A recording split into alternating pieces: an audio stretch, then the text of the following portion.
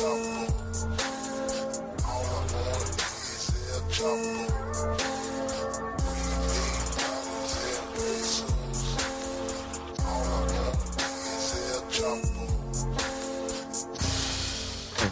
hello, it's Chapo for Monday, May 16th, and let's just get into it with this week's guest.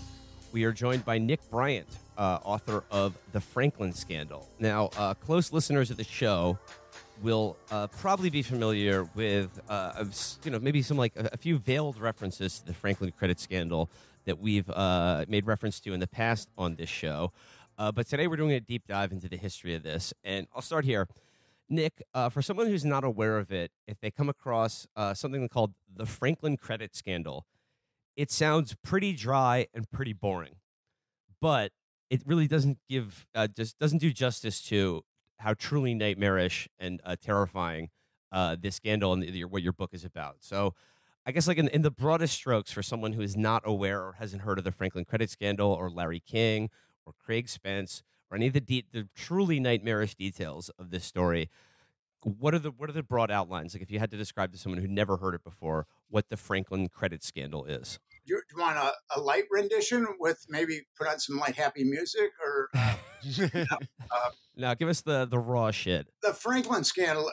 My book is entitled "The Franklin Scandal: A Story of Power Brokers, Child Abuse, and Betrayal," and it's about there was an innocuous sounding Franklin Federal Credit Union in Omaha, Nebraska, not affiliated with Ben Franklin, not affiliated with Franklin Stoves, but nonetheless called the Franklin Credit Union. And it was a front for a nationwide pedophile network. Its manager was Lawrence E. King of Omaha, Nebraska.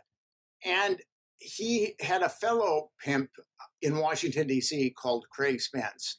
They ran this nationwide pedophile network. And at Craig Spence's home, which was in a very opulent part of Washington, D.C., Craig Spence was a CIA asset. And his home had a bunch of little cameras all over it. And it was wired for audiovisual blackmail. And King would fly kids in to Washington, D.C. quite a bit. I've got a number of their flight receipts. And the parties would go down at Craig Spence's. And if politicians put themselves or any kind of power broker put themselves in a compromising position, they would in fact be blackmailed.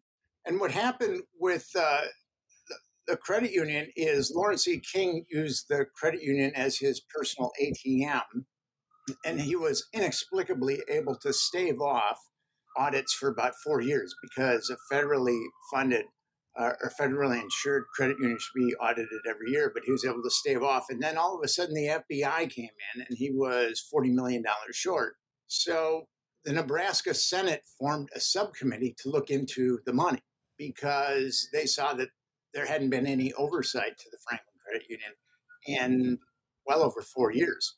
But when the Franklin Committee formed, a number of social service personnel came to the senators and said, there's a pedophile network.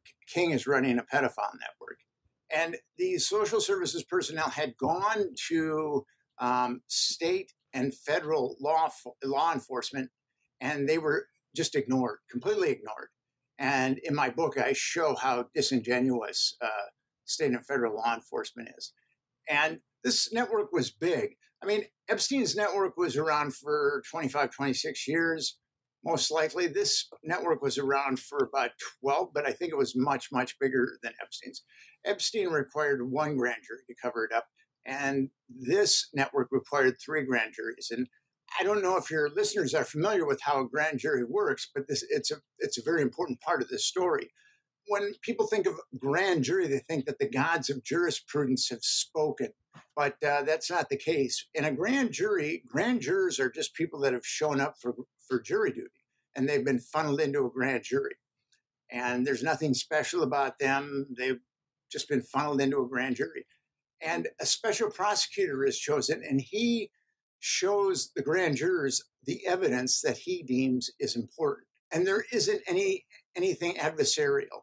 So he can take the grand jurors wherever he wants to take them by showing them evidence, by calling witnesses. And this particular grand jury was very, very, well, all the grand juries to cover up the Franklin network were very, very corrupt.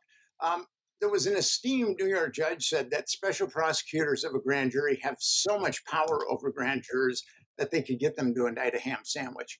So in this case, in Nebraska, these two grand juries, one state, one federal, they didn't indict a single perp, and there were a lot of perps, but they indicted two kids that refused to recant their abuse.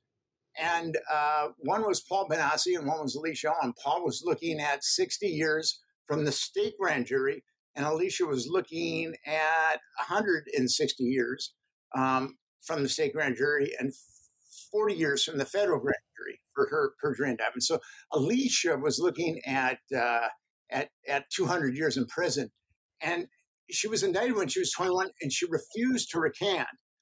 And a kangaroo court sentenced her to between 9 and 15 years. Now, it was very important that Alicia Owen be found guilty because they needed to sanctify the grand jury that said that the child abuse allegations were a quote unquote carefully crafted hoax. But they didn't say who carefully crafted the hoax. It was a bunch of young, drug-addled kids who had been repeatedly molested. I mean, they weren't carefully crafting anything. So Alicia, all the dirty tricks that can be used in a court of law were used in Alicia's case, and she was found guilty. And now here's a kid, and she was trafficked as an adolescent. She was found guilty and sentenced between 9 and 15 years in prison for perjury.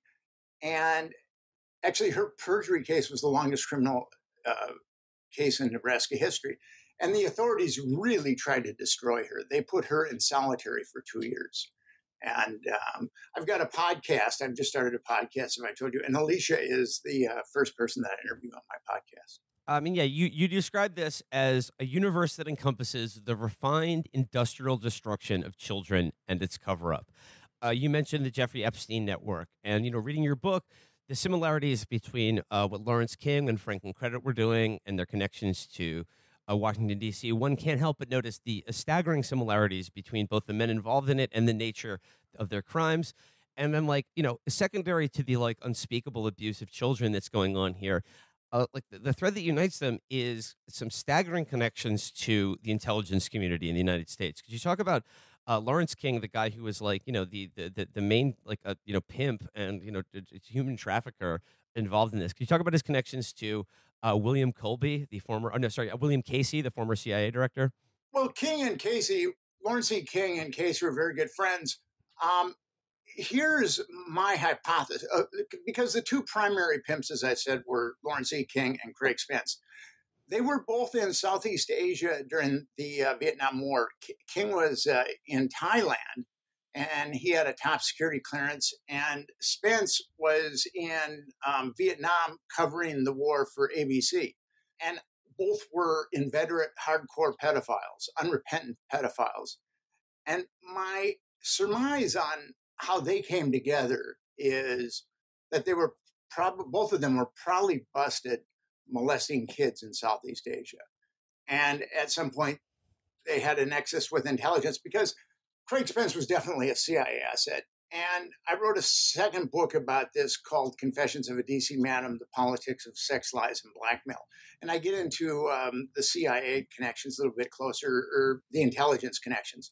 So very much like Epstein, the Franklin Network was definitely an outlet for intelligence to compromise people. And here's the thing. These U.S. attorneys in both the Franklin Credit Union scandal and the Epstein scandal, these U.S. attorneys were told to stand down. And there's only two people that have the power in the United States to tell a U.S. attorney to stand down. That is the Attorney General and the President of the United States.